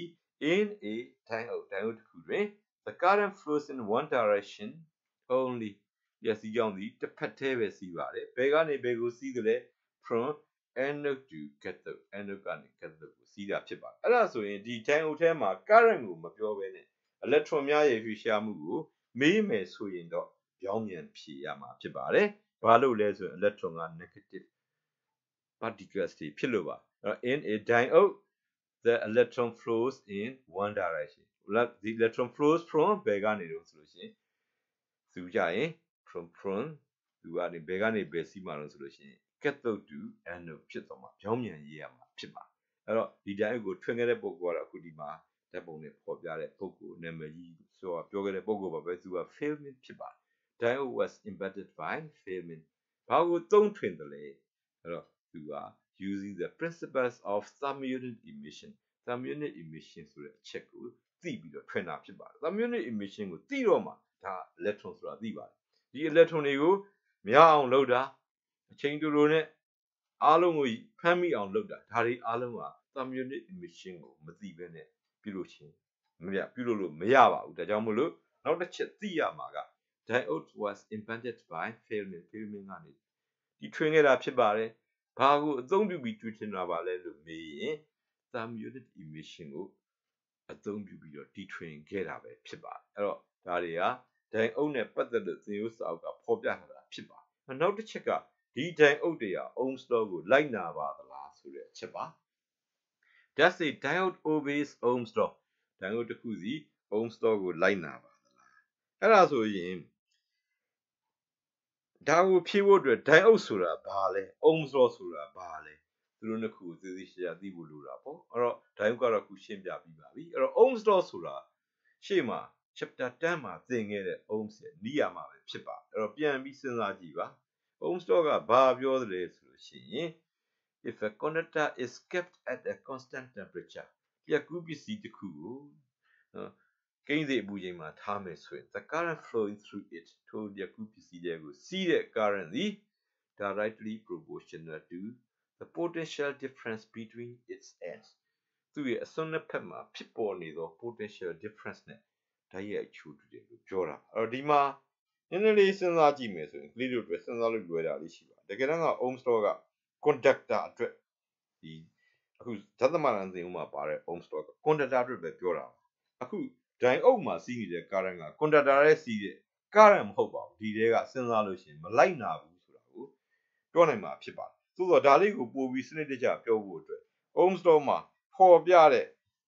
I နဲ့ B နဲ့ဓာတ်ရိုက်ချိုးတူတယ်ဆိုတဲ့ potential difference နဲ့ current သူတို့ဟိုဒိုင်အုပ်အတွက်ရှိတဲ့ current တန်ဖိုးတွေဒိုင်အုပ်မှာဖြစ်ပေါ်နေတဲ့ potential difference တွေကိုတိုင်းတာပြီးတော့သူတို့ရဲ့ဆက်ဆက်မှုကိုရှာကြည့်ရင်သိရှိနိုင်မှာဖြစ်ပါတယ်အဲ့လိုတိုင်းတာဖို့အတွက်အခုဒီမှာဒိုင်အုပ်လေးတစ်လုံးဒိုင်အုပ်လုံးရဲ့ circuit ပါအဲ့တော့ဒီမှာကြည့်မယ်ဆိုရင်သူက heater ကိုသွားတဲ့ကောင်က battery ကိုတစ်လုံးသက်သက်ပါသူက heater ကိုအပူပေးမဲ့ကောင်ပါအဲ့ဒါပြီးရင် cathode ကိုကြည့်မယ်ဆိုရင် cathode ကလာတဲ့လမ်းကြောင်းကိုကြည့်မယ်ဆိုရင် battery ကိုအတွဲရဲ့ negative နဲ့ချိတ်ထားပြီးတော့ဒီအပေါ်မှာရှိတဲ့ plate သူ့ကိုတော့ battery ရဲ့အပေါင်းကိုသွားပါဖြစ်ပါတယ်အဲ့တော့ဒီသွားရလမ်းကြောင်းမှာဒီ resistor R variable resistor ဖြစ်ပါတယ်အဲ့တော့ဒီ variable resistor ကနေဘာလုပ်နိုင်လဲဆိုရင်ဒီမှာပုံမှာပါတဲ့ဒိုင်အုပ်မှာရှိတဲ့ anode နဲ့ cathode ကြားမှာရှိတဲ့ potential difference ကိုအမျိုးမျိုးပြောင်းလဲအောင် variable resistor ကနေထိန်းညှိပေးနိုင်ပါတယ်အဲ့တော့ဒီမှာဒိုင်အုပ်ထဲမှာဖြစ်ပေါ်နေတဲ့ current ကိုတိုင်းနေတယ်ဆိုတော့ဘယ် current ကိုတိုင်းရမှာလဲသူကဒီ anode နဲ့ cathode ကြားမှာရှိတဲ့ current ကိုတိုင်းမှာဖြစ်ပါတယ်ဒါကြောင့်မလို့သူ့ကိုအဲ့ဒီ current ကိုတိုင်းဖို့အတွက်မီတာလေးသုံးပါမယ်ဘာမီတာဖြစ်ပါမလဲ current ကိုတိုင်းတာကသိပြီးသားပါ the device used for measuring current က ammeter ပဲဖြစ်ပါတယ်အဲ့တော့နောက်တစ်ခါရှေ့မှာပြောခဲ့ပြီးသားဖြစ်ပါတယ်ဒီမှာစီးတဲ့ current တွေကသေးငယ်ပါသေးငယ်တော့ small current တွေကိုတိုင်းဖို့ဆိုရှင်ဘာမီတာသုံးတယ်ဒါလည်းသင်ကြားပြီးသားပါ milli ammeter ကိုသုံးတယ်လို့ပြောခဲ့ပါတယ်ဒါကြောင့်မို့လို့ဒီ circuit ထဲမှာဒီ plate current IB နဲ့ potential difference ကိုတိုင်းနိုင်အောင်အဲ့တော့ဒီမှာကဒီ plate မှာရှိတဲ့ potential BB နဲ့ IB နဲ့ graph ဆွဲဖို့အတွက်ဝင်လို့ဆွဲပါမယ်သူတို့ရဲ့တန်ဖိုးတွေကိုတိုင်းတာနိုင်အောင်ဒီမှာဒီ milli ammeter လေးတစ်ခု current IB ကိုတိုင်းဖို့အတွက် series ဆက်ထားတာဖြစ်ပါတယ်ဒီထဲမှာဖြတ်ထည့်ပါတယ်အဲ့တော့သူ့မှာလည်းသူစီရာ view site ပါအဲ့တော့ဘာလဲဆိုလို့ရှိရင်ဆို current ကဘယ်ကနေဝင်ပြီးတော့ဘယ်ကိုထွက်မှာလဲအဲ့တော့ဒီမှာရှိတဲ့ positive terminal ကဝင်ပြီးတော့ဘယ်ကနေထွက်မှာ negative အဲ့တော့ဒီမှာရှိတဲ့ plus minus မှားနေပါပြန်ပြင်ရမှာဖြစ်ပါတယ်အဲ့ဒါပြီးလို့ရှိရင် potential difference ကိုတိုင်းဖို့အတွက်ကတော့ဒီဒိုင်အုပ်မှာရှိတဲ့ potential difference BB ကိုတိုင်းညင်တာဖြစ်တဲ့ကြောင့်ဒီဗို့မီတာနဲ့တိုင်းမှာဖြစ်ပါတယ်အဲ့တော့ဗို့မီတာတွေကို circuit ထဲမှာဆက်ရင်ဘယ်လိုဆက်ပါသလဲဒါတွေကိုပြန်ပြီးတော့သိရမှာဖြစ်ပါတယ်အဲ့တော့ဗို့မီ potential difference ကိုသိဖို့ဗို့မီတာကိုသုံးမယ်ဆိုရင်ကိုတိုင်းတာလို့တဲ့ပစ္စည်းနဲ့ parallel ဆက်ရတာဖြစ်ပါတယ်ဒါကြောင့်မလို့ခုဒီမှာဗို့မီတာတစ်လုံးကို parallel ဒိုင်အုပ်နဲ့ parallel တက်ဆင်တာဖြစ်ပါတယ်ဒါလေးက circuit of a diode လို့ပြောတာဖြစ်ပါတယ်အဲ့တော့ဒီကနေမှတစ်ဆင့် variable resistor R ကိုအမျိုးမျိုးပြောင်းလဲခြင်းအဖြစ်ဒီဒိုင်အုပ်မှာဖြစ်ပေါ်နေတဲ့ potential difference BB အမျိုးမျိုးရပါပဲအဲ့ဒီ BB ဘယ်လောက်ရှိသလဲဆိုတာကိုပုံမှာ circuit မှာပါတဲ့ voltmeter ကဖတ်ယူပါမယ်အဲ့လိုပြောင်းလဲတဲ့အချိန်တိုင်းမှာ B ပြောင်းတဲ့အခါမှာ I ပြောင်းသွားတဲ့ကောင်ကို milli ammeter ကနေ current လိုက်ရှာမှာဖတ်ယူမှာဖြစ်ပါတယ်အဲ့ဒီဖတ်ယူရရှိတဲ့တန်ဖိုးတွေကမှတစ်ဆင့်အခုဒီမှာရှိတဲ့ graph လေးကိုဆွဲလိုက်တဲ့အခါမှာ graph ကဘယ်လိုတွေ့ရသလဲဆိုရင်အခုပုံမှာပြတဲ့အတိုင်း characteristics of a diode အခုလိုတွေ့ရမှာဖြစ်ပါတယ်သူ့ရဲ့အစပိုင်းမှာ B တိုးတဲ့ချိန်မှာ current I ကလည်းတိုးလာတာကိုတွေ့ရမှာဖြစ်ပါတယ် BB တိုးရင် IB ကတိုးပါတယ်သို့တော့သူစီတန်ဖိုးတစ်ခု BB တန်ဖိုးတစ်ခုရောက်သွားတဲ့အချိန်မှာပုံမှာကြည့်မယ်ဆိုရင်ဘယ်နေရာဖြစ်မလဲဒီပုံမှာကြည့်မယ်ဆိုရင်တော့အခု အခုဖော်ပြတဲ့ဒီနေရာလေးပဲဖြစ်ပါတယ်ဒီနေရာလေးကိုရောက်တဲ့အခါမှာသူက BB ဟာဒီတန်ဖိုးကနေပြီးတော့အခုဒီနေရာတန်ဖိုးကနေဆက်ပြီးတော့တိုးတော်လေပဲဒီမှာရှိတဲ့ current I ဒီအပေါ်ကိုဆက်ပြီးတော့မတိုးတော့ပါဘူးဒီမှာမတိုးတော့ပါဘူး I ကမတိုးတော့အဲ့လိုမတိုးတော့ဘူးဆိုတာနဲ့တပြိုင်နက်တည်းအဲ့တော့ရှေ့မှာပြောတာ Ohm's law က B နဲ့ I နဲ့ဓာတ်ရိုက်ချူတယ်ဒီနားလေးမှာသူကတိုးမလာတော့သူ့ကို saturated current အဲ့ဒီအချိန်မှာ current သည် saturate တည်ငြိမ်သွားပါပြီတိုးလာခြင်းမရှိတော့ပါဘူးအဲ့တော့ဒီကနေမှဓာတ်ဥရဲ့သဘာဝကိုကြည့်လိုက်တဲ့အခါမှာသူက B တိုးတိုင်း I တိုးတာမဟုတ်ပါဘူးဒီ saturated region မှာဆိုရင်တော့ B တိုးတော်လဲ I ကမတိုးနိုင်တော့ပါဘူးဒါပေမဲ့ Ohm's law မှာတော့ဖော်ပြတဲ့ graph ကိုပြန်ကြည့်မယ်ဆိုရင်အဲ့ဒီ Ohm's law တုန်းကသူက B တိုးတိုင်း I တိုးတာ straight line ရတာကိုတွေ့ရမှာဖြစ်ပါတယ်အဲ့တော့ဒီချက်ကနေဘာကိုပြောနိုင်ဆို graph ကိုကြည့်ပါ the IB-BB graph is not a straight line ဒိုင်အုပ်အတွက် graph ပါသူကမြင်းပြောင်းမဟုတ်ပါဘူးဒါအဲ့တော့မြင်းပြောင်းမဟုတ်ဘူးဆိုရင်ဘာကိုပြောနိုင်လဲဆို IB နဲ့ BB နဲ့ဓာတ်ရဲ့အချိုးတူပါတယ်လို့ပြောလို့မရပါဘူးဒါကြောင့်မို့လို့နောက်တစ်ကြောင်းက therefore BB is not directly proportional to IB BB ဟာ IB နဲ့ဓာတ်ရဲ့အချိုးတူခြင်းမရှိပါဘူးဒါကြောင့်မို့လို့ဘာကိုမလိုက်နာဘူးဆိုရင် so diode does not obey Ohm's law ဒိုင်အုပ်သည် Ohm's law ကိုမလိုက်နာဘူးလို့ဖြေဆိုရန်ဖြစ်ပါတယ်အဲ့တော့ဒီဖြေဆိုမှုအတွက်ကတော့ဒီမှာရှိတဲ့ပုံတွေတွေကဒီဖြစ်နိုင်ရင်တော့ circuit of a diode ကိုထည့်သွင်းဖြေဆိုပါသို့တော့သူဒါလေးကဆွဲရတာခက်တယ်ဆိုရင်တော့သူ့ကိုချန်လက်ခဲ့ပါသို့တော့လည်းဘယ်သူကတော့မပါလို့မဖြစ်ဘူးဆိုရင် characteristics of a diode ဒီ graph ကိုတော့ထည့်သွင်းဖြေဆိုရန်လိုပါတယ်အဲ့တော့ဒါပြီးရင်တော့နောက်တစ်ခုဆက်သွားအောင်မှာဖြစ်ပါတယ်နောက်တစ်ခုဘာကိုသွားမလဲဆိုလို့ရှိရင်ရှေ့မှာအခု non conductor current ဒါ Edison effect ကနေစပြီးတော့ current လေးတစ်ခုကြီးတာကိုတွေ့ခဲ့ပြီးအဲ့ဒီ current လေးကိုဘာလုပ်ခဲ့တယ်လဲအဲ့တော့ဒါလူတွေရဲ့ civilization ပါပဲအဲ့တော့အရင်တော့ကတော့ဘာမှမသိတော့သိအောင်ကြိုးစားတယ်အဲ့တော့ဘယ်သူယေရှုကြောင့်သိသွားတယ်လဲဆိုတော့ Richardson ကြောင့်ဒါ electron တွေပဲသိသွားတော့ဒီဟာတွေကို current ပိုကြီးအောင်လုပ်ခဲ့တယ်အဲ့တော့ဘာဖြစ်လာတယ်လဲဆိုရင် diode ဆိုတာဖြစ်လာဟာဒီမှာနေလူတွေကရက်မနေပါဘူးအဲ့ဒီ plate current IB ကိုသူကစိတ်ကြိုက် control လုပ်ဖို့ကြိုးစားခဲ့ပါအဲ့တော့ plate current IB ကို control လုပ်အဲ့တော့ကျွန်တော်ကတော့ဒီစာအသင်နေဆိုရင် internet မှာကတော့ပုံမြင်လေးတွေပြောလို့ရှိတယ်သို့သော်ဒီ online မှာကျတော့အချိန်ကြောက်မပြောပါဘူးသို့သော်ဒီနားလေးမှာနည်းနည်းတော့ပြီးကန်နေပြီဆိုတော့ပြောပါဦးလူတွေရဲ့ civilization ကိုစဉ်းစားမယ်ဆိုရင်ဟိုးရှေးတုန်းကလူဆိုတဲ့သတ္တဝါသူတောထဲကိုသွားတယ်ပေါ့ခြုံတစ်ခုအောက်မှာလှုပ်နေဘာမှမသိတော့သူလစ်ပြေးလာတယ်ဒါ Edison ပဲပေါ့သူဘာမှမသိဒီမှာ current စီးတာတော့ဟုတ်တယ်ခြုံလောက်တာမြင်လို့ current စီးတာတွေ့ဒါပေမဲ့ဘာဖြစ်လို့စီးမှမသိအဲ့တော့မှနောက်တစ်ခါသွားပြီးတော့စူးစမ်းလေ့လာတဲ့ကောင်ကနောက်တစ်ယောက်ကလူသားတွေပဲသေချာသွားကြည့်တော့အခြုံထဲမှာသွားကြည့်တော့ဒါဂျိုလေးနဲ့အမီးလေးနဲ့ဒါနွားလေးပဲသိအဲ့ပုံစံမျိုးပဲအခုဒီမှာလဲ Richardson ကဒါတွေက electron တွေ thermodynamic image ကြောင့်ဖြစ်တဲ့ electron တွေပါကွာသိသွားတော့သူတို့ဘာလုပ်တုံးနော်သူတို့ဘာလုပ်တုံးဆိုတော့ဒီကောင်တွေကိုအမဲလိုက်စားတာပေါ့နောက်ကြတော့နည်းနည်းလေးတိုးတက်လာတော့ဒီကောင်တွေအမဲလိုက်ရတာမလွယ်တော့ဘာလုပ်တုံး civilization စပြီလေခြံခတ်ပြီးအကောင်ကြီးအောင်မွေးအဲ့ကြတော့လွယ်သွားပြီကိုလိုချင်တဲ့အချိန်မှာဒီကောင်လေးကိုတွဲလိုက်ရုံပဲအခုအဲ့ဒါဘယ်လိုလုပ်လို့ filming လုပ်တာ filming ကဒီမှာရှိတဲ့thermodynamic current လေးကိုသူကကြီးအောင်လုပ်ပြီးဒိုင်အောင်လုပ်လိုက်တာအဲ့ဒါပြီးတော့သူကဒီတိုင်းမနေဘူးဒီကောင်တွေကိုဘာလုပ်ပြန်လဲဆိုရင်သူတို့ကိုခုနနဖားကြိုးတက်ပြီး control လုပ်ပြီးတော့ကိုလုံးအောင်မဲ့လုပ်ပြီးခိုင်းတာပေါ့နော်မင်းလဲဆွဲအောင်နော်ဒါမှမဟုတ်လို့ချင်းလဲထုံအောင်ဒီလိုခိုင်းတယ်အခုဒီမှာလည်းပဲအဲ့တော့နောက်တစ်ယောက်ကဘာလုပ်ခဲ့တယ်ဆိုရင်သူတို့တွေ့လာတဲ့ plate current IB လေးကိုသူ control လုပ်ဖို့ကြိုးစားတာပေါ့အဲ့တော့ plate current IB ကို control လုပ်မယ်ဆိုရင်ဘယ်လိုလုပ်မှာလဲဒါလေးကိုစဉ်းစားပါမယ် the current flowing from plates anode to cathode is called plate current IB လို့ခေါ်မှာဖြစ်ပါတယ်အဲ့ဒီ current ဘယ်သူကြောင့်ဖြစ်တာလဲအဲ့တော့သူကထဲမှာစီးနေတဲ့ electron တွေကြောင့်ရွှေ့ရှားနေတဲ့ thermodynamic emission ကြောင့်ရွှေ့နေတဲ့ electron ကြောင့်ဖြစ်တာဒါကြောင့် to control the plate current IB plate current IB ကိုထိန်းမယ်ဆိုရင်သူ့ကိုဖြစ်စေတဲ့ဘာတွေကိုထိန်းရမှာလဲ the moving of electron between cathodes and anode would be controlled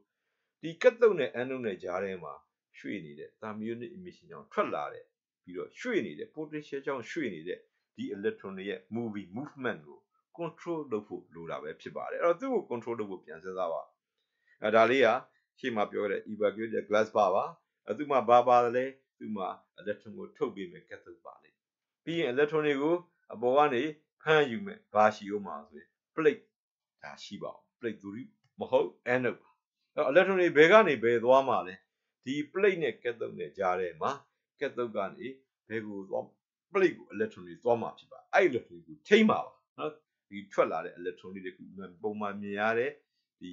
အဝါရောင်လေးတွေကဒါ thermionic emission ထွက်လာတဲ့ electron လေးတွေသူတို့ဒီ cathode ကနေဘယ်ကိုသွားကြမှာလဲ plate ကိုသွားအဲ့တော့ဒီ current ကိုထိမ့်မယ်ဆိုရင်ဒီ electron ကိုထိမ့်ရမှာဖြစ်ပါအဲ့ဒီ electron တွေကိုဘယ်လိုထိမ့်မလဲသူတို့သွားရလမ်းကြောင်းမှာသူတို့ကိုထိမ့်ပေးမယ် electrode control electrode တခုထပ်တက်မှာဖြစ်ပါအဲ့တော့ဒီမှာသွားတဲ့ကောင်လေးကိုထပ်တက်မဲ့ကောင်ကဒီပုံမှာအခုကြည့်မယ်ဆိုရင်ဒီကြားထဲမှာအစိမ်းရောင်ဒါဝါယာရိုးခွေလေးဖြစ်ပါအဲ့ဒီပုံမှာကြည့်ရင်လည်းဒီအစိမ်းရောင်နဲ့ပြပါတယ် circuit symbol မှာသူ့ကို control လုပ်မှာဖြစ်ပါတယ်ဘာတွေကို control လုပ်မှာတော့ cathode ကနေ plate ကိုသို့မဟုတ် anode ကိုသွားနေတဲ့ electron တွေကို control လုပ်နည်းနည်းလေးသွားဆိုလို့ရှိရင် current I ကျအောင်များသွားခိုင်းရင် current I ကျူတိုးလို့တိုးလာမှာဖြစ်ပါတယ်အဲ့လိုပဲအဖြည်းဖြည်းပဲသွားဆိုရင် time t ကြီးလာလို့ I နည်းသွားမှာဖြစ်မြန်သွားခိုင်းရင်တော့ current I ကများလာမှာဖြစ်ပါတယ်သူ့ကို control လုပ်ဖို့အတွက်ကြားထဲမှာငကိုရှိတဲ့ electrode နှစ်ခု anode နဲ့ cathode ပြင်နောက်ထပ်တတိယမြောက် control electrode တစ်ခုတိုးမှာဖြစ်ပါတယ်သူ့ကိုနာမည်အားဖြင့် grid G လို့ခေါ်မှာဖြစ်ပါတယ်အခုဒီပုံလေးမှာကြည့်ရင်အစိမ်းရောင်များဖြစ်ပါတယ်အဲ့တော့အဲ့ဒါလေးကိုစဉ်းစားမယ်ဆိုရင်အဲ့တော့ဒီမှာ an electrode between the cathode and anode is called grid အခုနောက်တိုးလာတဲ့ကောင်လေးဘယ်နဲ့ကြားမှာရှိတာလဲပုံမှန်ကြည့်ပါသူက cathode နဲ့ anode ကြားမှာရှိတဲ့ကောင်လေးပါသူ့ကို grid လို့ခေါ်ပါမယ်အဲ့တော့ဒီ grid လေးဒီ plate current IB ကို control လုပ်ဖို့အတွက်သုံးတာဖြစ်ပါတယ် an electrode between the cathode and anode is called grid is used to control it current ကို it က plate current IB ကိုဆိုလိုတာဖြစ်ပါအဲ့တော့ the grid is usually helix of wire or wire mask အဲ့တော့ဒီ grid ကဘယ်ပုံစံရှိသလဲဆိုရင်ပုံမှာမြင်ရတဲ့အတိုင်းသူက wire ရိုးကိုသူကဒီခွေခွေထားတဲ့ wire ရိုးခွေလေးသို့မဟုတ် wire mask စကားခွေလေးတစ်ခုပဲဖြစ်ပါတယ်အဲ့တော့ဒီပုံမှာကြည့်တဲ့အခါမှာဒီ control လုပ်ဖို့အတွက် control လက်ထုတ်တစ်ခုဖြစ်တဲ့ grid တိုးလာတဲ့အတွက်ကြောင့်ဒီမှာသူက current ကို control လုပ်တဲ့ grid ကတိုးလာတဲ့ကြောင့်ငကိုရှိတဲ့လက်ထုတ်နှစ်ခုနဲ့ပေါင်းရင်သူကစုစုပေါင်း electrode သုံးခုဖြစ်သွားပြီဖြစ်ပါတယ်3 electrode bars ဒီလို electrode သုံးခုပါတဲ့အတွက်ကြောင့်သူ့ကို tri electrode ဆိုပြီးမို့ဒီပစ္စည်းလေးကို triode လို့ခေါ်မှာဖြစ်ပါတယ်အဲ့တော့ဒီ triode လေးကိုသင်ရိုးစာအုပ်ကဆက်တင်တာကိုပြောပါမယ်အဲ့တော့ဒီ triode ကခုနပြောတဲ့ပုံတိုင်းပါပဲ triode ဆိုတော့သူ့မှာ electrode ဘယ်နှခုပါတယ်သုံးခုပါတာဖြစ်ပါတယ်ဒါ triode လေးတစ်ခုရဲ့ပုံပဲဖြစ်ပါတယ်အဲ့တော့သူ့ကိုသင်ရိုးစာအုပ်ကတော့ဒီထက်ရှင်းလင်းတဲ့ပုံနဲ့ပေါ်ပြမှာဖြစ်ပါတယ်အဲ့တော့ triode ဆိုတာ tri electrode ပါဒါကြောင့်မလို့ it consists of 3 electrodes လက်ထုတ်သုံးခုပါလိမ့်မယ်ဘာတွေတော့သိပြီးသားပါ cathode anode ပြင်နောက်တိုးတဲ့ control လက်ထုတ်တွေက grid ပဲဖြစ်ပါတယ်သူကဘယ်နေရာမှာရှိတာတော့သူက electron များသွားရလမ်းကြောင်းဖြစ်တဲ့ cathode နဲ့ anode ကြားထဲမှာရှိတာဖြစ်ပါတယ်အဲ့တော့ဒီမှာဒါ triode လေးတစ်ခုရဲ့ပုံမှာအဲ့တော့ဒီထဲမှာသူကဘာတိုးလာလို့သူက grid ဆိုတာလေးတိုးလာတာဖြစ်ပါတယ် cathode နဲ့ anode ကြားထဲမှာအခုဒီမှာကြည့်ရင်အစိမ်းရောင်နဲ့ပေါ်ပြတာ grid ပါအဲ့ဒီမှာအပေါ်ကထပ်ပြီးတော့ဘာရှိမှာလဲဆို anode ဆိုပြီးမို့ plate ရှိမှာဖြစ်ပါတယ်ဒါကြောင့်မလို့ triode တစ်ခုရဲ့ပုံကိုဆွဲမယ်ဆိုရင် diode တစ်ခုရဲ့ပုံထဲမှာအခုဖော်ပြတဲ့အခုအစိမ်းရောင်လေးပဲတိုးလာဖြစ်ပါတယ်အဲ့တော့ဒီတစ်ခုတိုးလာတဲ့အတွက်ကြောင့် electrode သုံးခုဖြစ်သွားတဲ့ကြောင့်သူကို tri electrode ဆိုပြီးမို့ triode လို့ခေါ်တာဖြစ်ပါတယ်ဒါကြောင့်သင်ရိုးစာအုပ်က it consists of 3 electrodes သူတွင် electrode သုံးခုပါတယ်လို့ပြောတာဖြစ်ပါတယ်ဒီသုံးခုထဲမှာနောက်တိုးလာတဲ့ကောင်က grid လို့ပြောပါတယ်ဒါကြောင့်မလို့ an electrode between the cathode and anode is called grid cathode နဲ့ anode ကြားထဲမှာရှိတဲ့ electrode လေးကိုတော့ grid လို့ခေါ်ပါလိမ့်မယ်ပြီးရင်ဒီ grid ကရှေ့မှာပြောခဲ့ပြီးသားပါ the grid is usually a flux of wire or wire mask grid ဒီ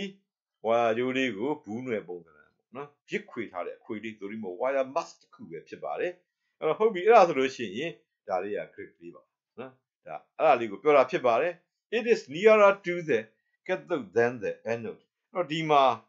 The grid Dinia Poma G and Dua Bebeku Puniama Lesuin. The electron will talk with a cat the web Puniama Chiba. Now, that only will control of my children. Catone, Puni and Niama, Shida Chibare, Poma G, the Catabeku, Ponswelakama, 3 tower, Grega, a leg on Terry Hoba, to a Catabeku, Niama Chibare, it is nearer to the Cato than the end of the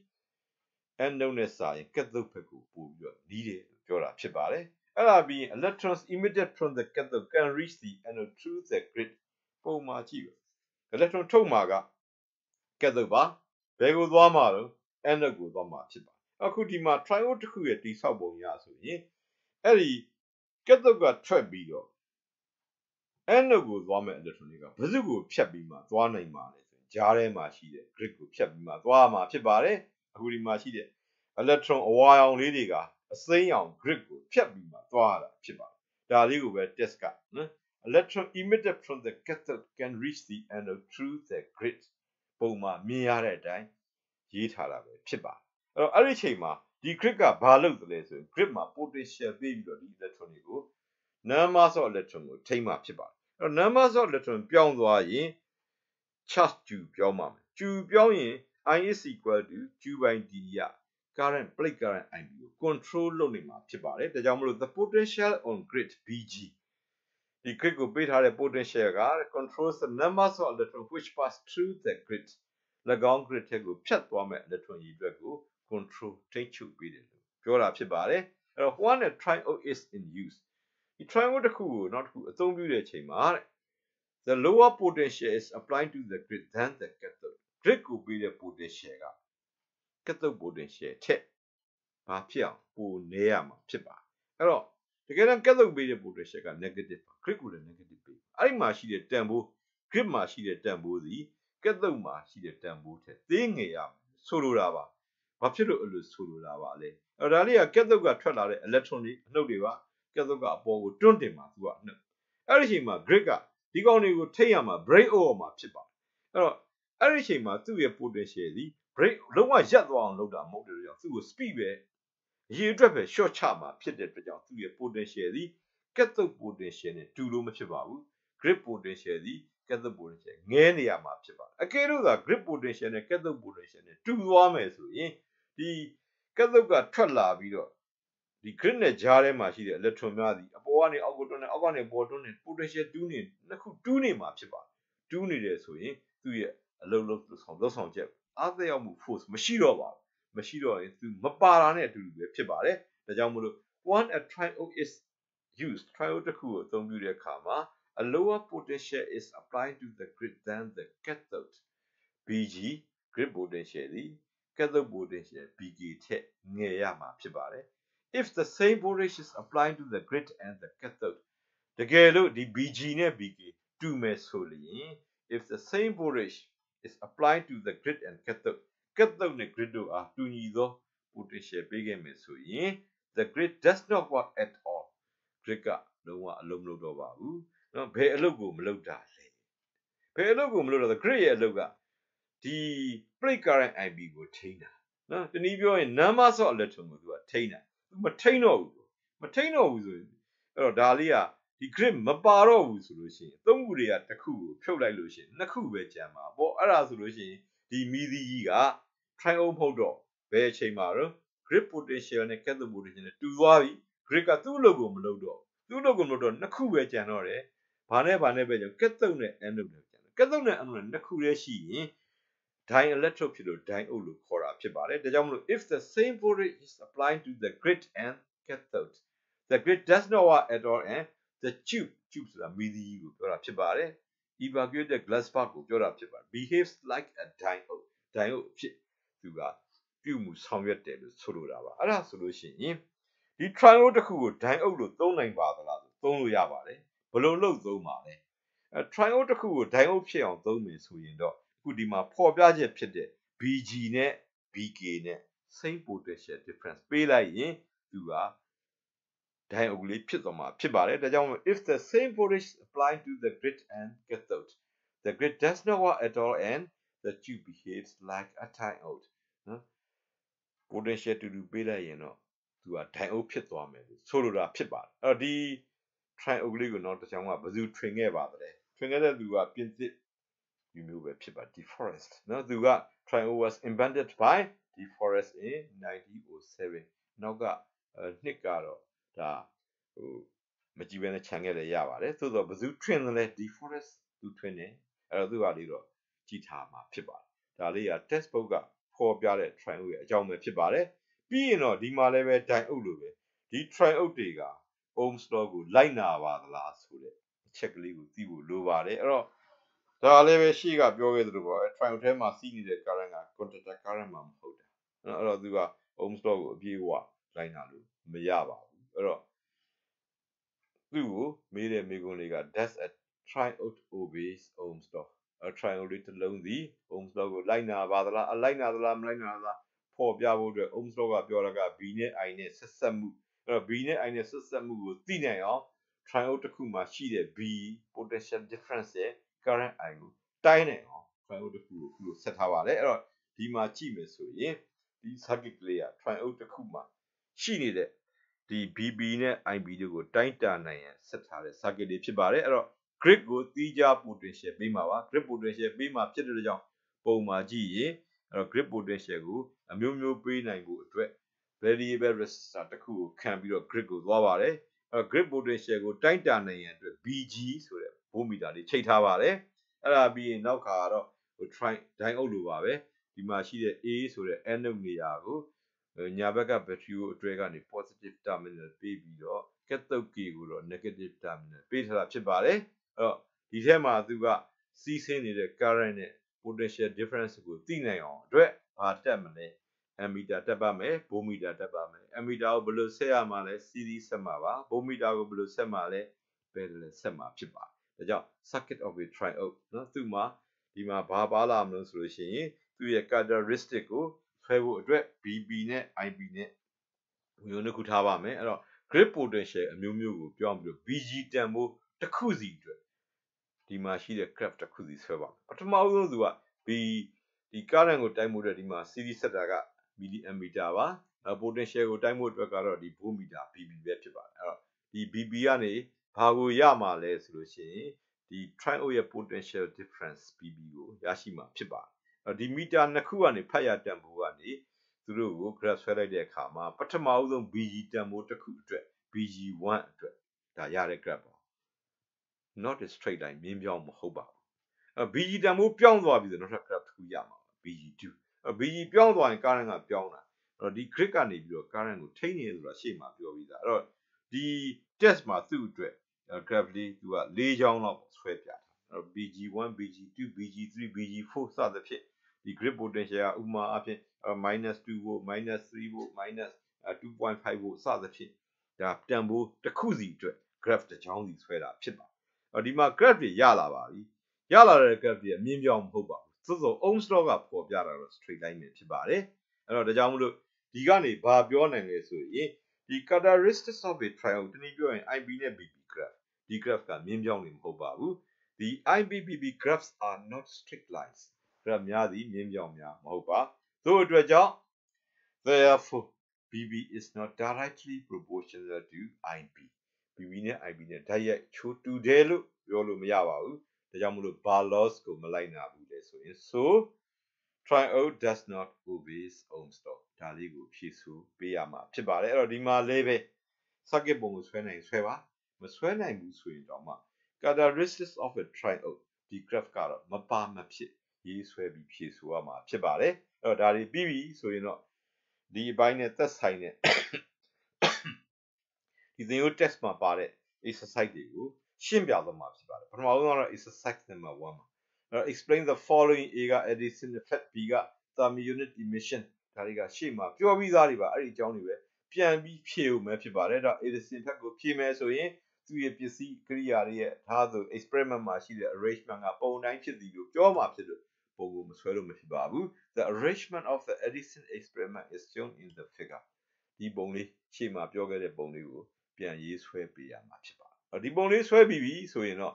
ဘာကိုဖြည့်မှာသူ့ရဲ့တွေးရှိမှုပါဘာတွေးသလဲဒီပုံမှာအခုမြင်ရတဲ့အတိုင်း he found that a small current flowed through the galvanometer when the metal plate was connected to the positive terminals of the battery. Now the kutu ba dwe ba le kudi bong ko ji ba tu ka ba ne set like ba leနှုတ်ကုန်းနဲ့ဆက်လိုက်တာပါ galvanometer မှာကြည့်ရင်တော့သူက current မစီးတော့ပါဘူးဒါကြောင့်မို့လို့ however there was no current when the metal plate was connected to the negative terminals of the battery ဒါလေးဖြေဦးမှာပဲဒီတွေးရှိမှုတွေကိုဘာလို့ခေါ်တာပါလဲ Edison effect လို့ခေါ်တာပါ this finding is known as Edison effect ဒါ number A အတွက်အဖြေပဲဖြစ်ပါအဲ့တော့အဲ့ဒါပြီးလို့ရှိရင် number B အတွက်အဖြေကတော့ thermionic emission ကိုမေးထားတာဖြစ်ပါတယ် thermionic emission ကိုပြောမယ်ဆိုရင် number B thermionic emission ပါအဲ့တော့ thermionic emission ရှေ့မှာပြောခဲ့တဲ့အတိုင်းမှာ when the temperature of the metal becomes high သတ္တုတစ်ခုရဲ့အပူချိန်သည်မြင့်မားလာသောအချိန်တွင် the electrons acquire sufficient energy and escape from the metal ဒီသတ္တုထဲမှာပါတဲ့ electron တွေဟာအဲ့တော့လုံလောက်သော sufficient energy